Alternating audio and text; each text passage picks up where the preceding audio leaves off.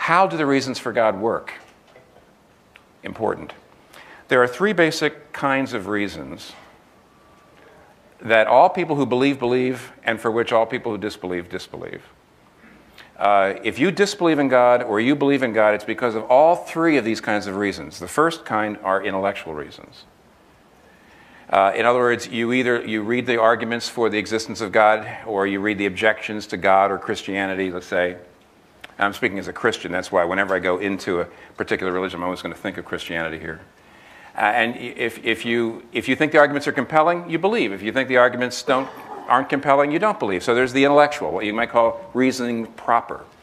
Secondly, though, you have personal reasons. Nobody believes in God or disbelieves strictly for intellectual, rational reasons. There's always personal reasons. And here's what's interesting. Some people have horrible, bad experiences, tragedies and difficulties and disappointments.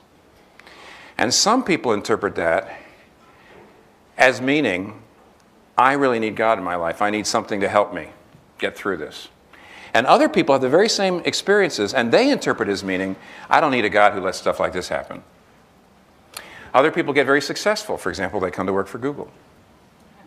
And they're happy. And the toilet seats are heated. How would I know that? And somebody told me. I didn't believe them.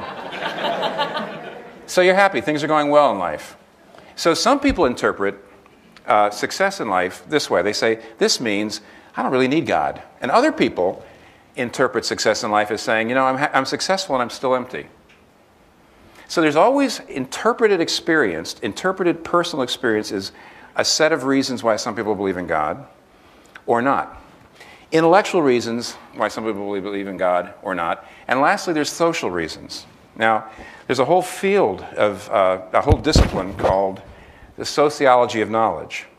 And the sociology of knowledge says that basically you tend to find plausible, most plausible, the beliefs of people that you want to be, you want them to like you. Now, there's people that you need and people that you're dependent on, people who are in the community you're in or want to be part of. Their beliefs tend to be more plausible than the beliefs of people who are in communities you don't like or aren't interested in and don't want to be part of. So to a great degree, you believe what you believe because of the social support. And I think most of us have to be honest about this. If you once believed in God and kind of lost your belief, to some degree that happened because a lot of the people that you wanted to like you were also being skeptical and sophisticated and making jokes about it. Or if you move from non-belief to robust belief in God, very often it's because you found a circle of people that you really liked and admired and you could identify with and you would like to be like, and they believed. But what you can't do is reduce belief or non-belief to just one of those three. And people always do it. It's always all three. And let me show you what I mean. Very often, secular, non-believing people, non-believing in God, will say to me, yeah, Christian minister, you think you've got the truth. You think Christianity is the truth. If you were born in Madagascar, you wouldn't even be a Christian. Okay, so I sit there and I say, no, what is this? What is the point of this? Here's what he's saying. He's saying, my understanding of God is based on rationality. I've thought it out. But your belief is socially and culturally constructed. Totally. You're only a Christian because you were raised here. Okay, not Madagascar. But see, what's the comeback? The comeback is, here's a person who says, I'm a secular person who believes that religion is, all religions are relative. And you're this Christian. If you were born in Madagascar, you wouldn't be a Christian. And the comeback is, yeah, if you were born in Madagascar, you wouldn't be a secular relativist.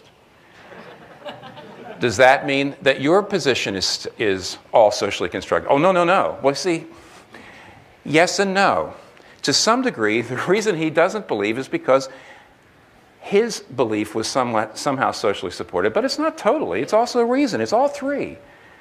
It's absolutely wrong. It's disdainful.